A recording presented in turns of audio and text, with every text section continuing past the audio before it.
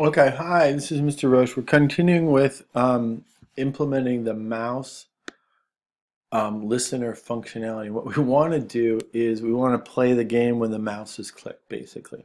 Okay, so I think we're going to do is, or what I'm going to do, and maybe you have your own ideas, is I'm going to basically going to add a kind of a thing called play game.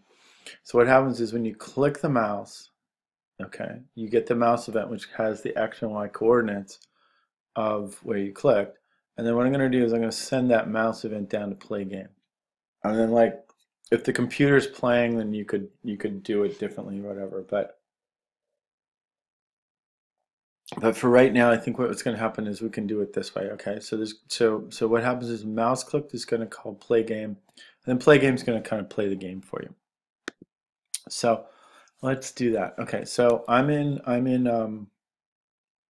Pente game board. Okay. And what's going on is we got our mouse clicked.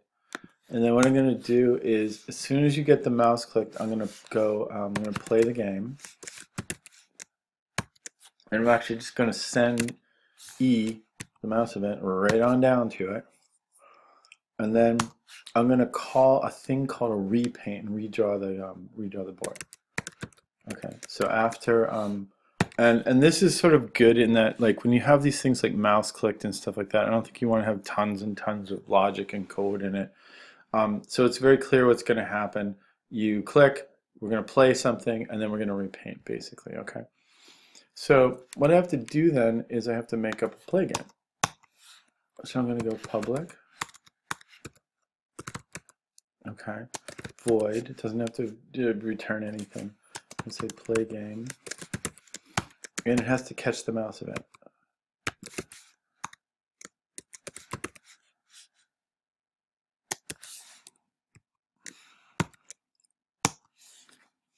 Okay. So then what are we going to do? Okay. What we want to do is actually we want to call up, what was done in Square. So to figure out if we clicked on I want to find out the square that you clicked on. That's sort of what I need to know. Okay. So what I'm going to do is I'm going to go like this and say something like I'm going to have square like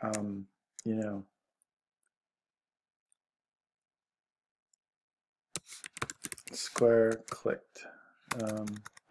Let me see, square S. Okay, and it's going to equal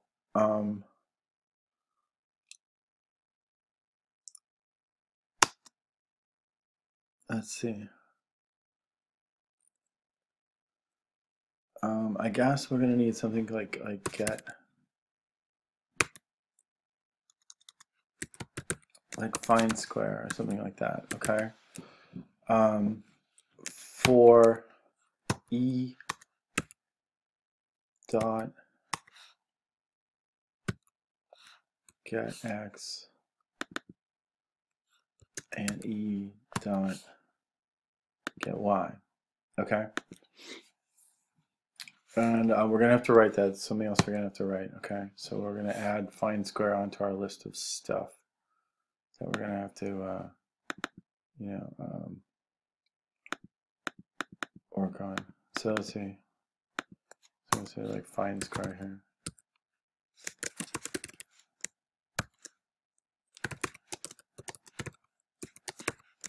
Okay. Just to keep track of stuff. But back to the code. Okay, so we're going to have something that finds what square we're on, okay? And then what we're going to do basically is we're going to say if s dot get state equals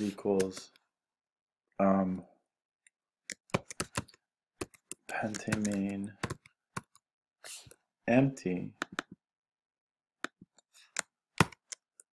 then what we're going to do is we're going to set it to the current turn state. And we already know what it is. Like we already know whether it's Blackstone or Whitestone. So we're just going to go s dot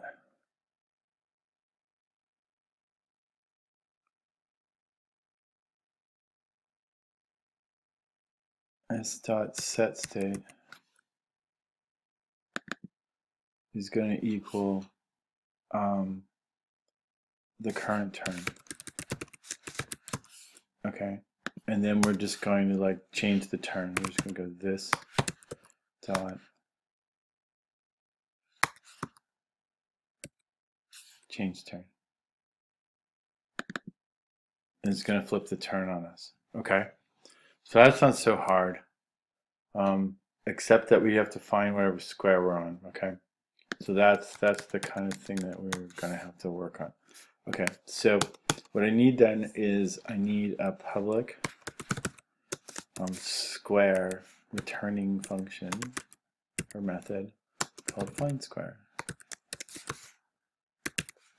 And okay, and it's going to receive int, which we're going to call mouse x here, and it's going to call an int called mouse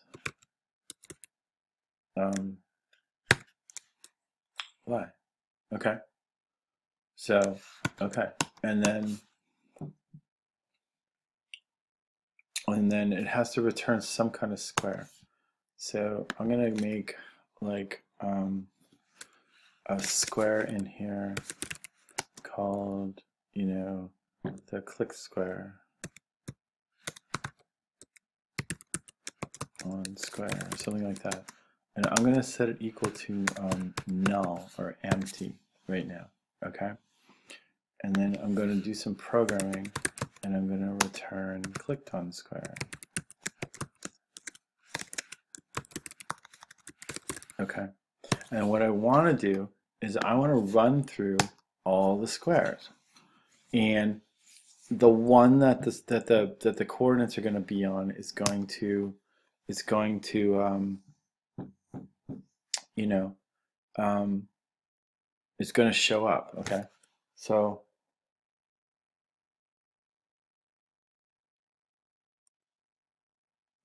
that's pretty good. Okay, so what we should do is get that figured out. So how do you do find square? So find square basically has to run through all the squares.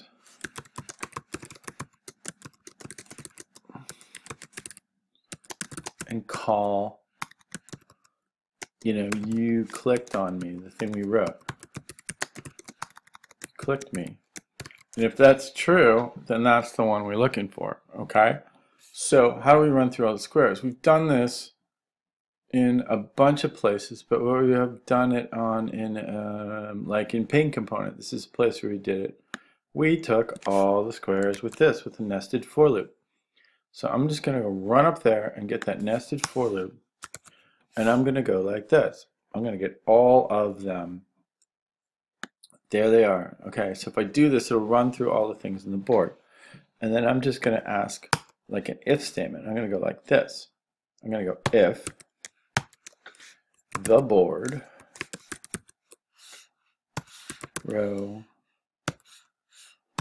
column dot, and here's the thing. You go, you clicked me, and we're going to send it mouse X and mouse Y. That's cool. So we have to use the same coordinate system. Okay. If that's true, and if it equals, you can do it this way, you can equals true. If you clicked on me, then what do we want to do? We want to say, draw me. What we want to say is clicked on square equals the board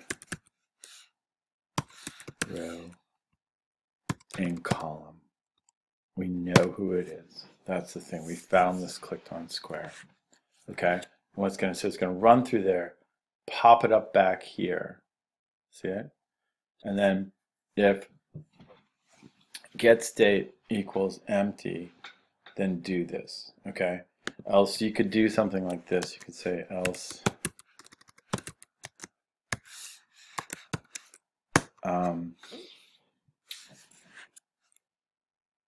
could say something like, see, if it's not empty, then you can't click on the square. So you could use like J option pane, which we have done in Java 1.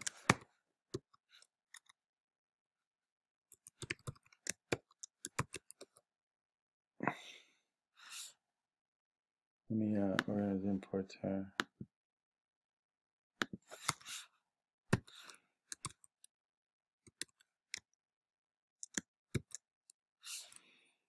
It'll say show message dialog.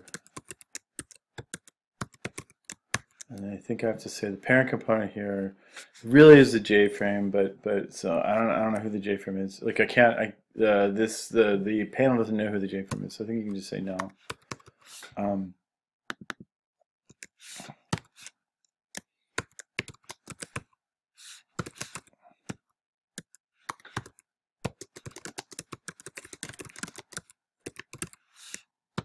So you got to do that, right?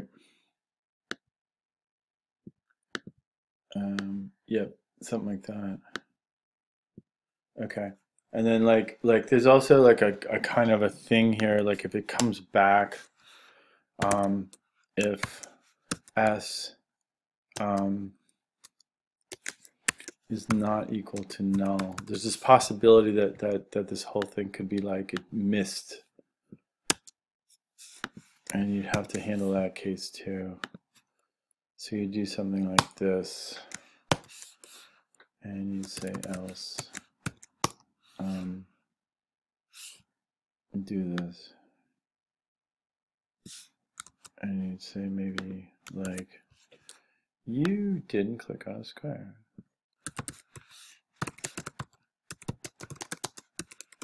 And that would either show you like something goes really, really crazy or not. And that is where we are. Let's review real quick. So keep everybody on track here. Okay, so what did we do? We added some methods to Pente board. Okay, we were dealing with mouse clicked. We implemented a mouse listener. Okay, and maybe we should add that here too. If I can, I guess this is, let me see. Yeah.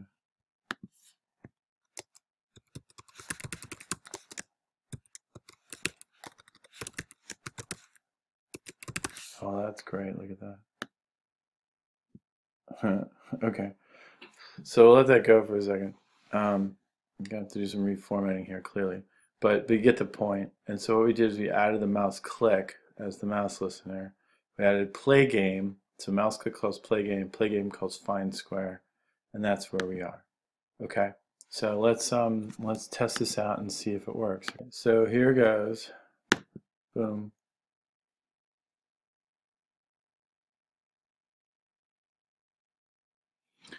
Okay, we got our board, and it should be white, and then it should be black, and then it should be white, and it should be black, and then it should be white, and then if we hit here, it should pop up a dialog. See if it does that. There you go. See? Okay, you can't click on the space of the stone. That's good. Black, white. Can't click on the space of the stone. That's good. Let's see if we go way over here. You didn't click on a square. It seems to know like everything. It's awesome. Okay, so that's very good. And then basically what we can do is we can work to play the game next time. Next thing we're gonna have to do is cover captures. So if I did something like this, we should capture. Like these have to get removed. And maybe we're gonna have to make like a scoreboard and stuff like that. But that's pretty good. So if we get that done by Monday, we are really doing well. So let's see if we can do this, and I will talk to you later.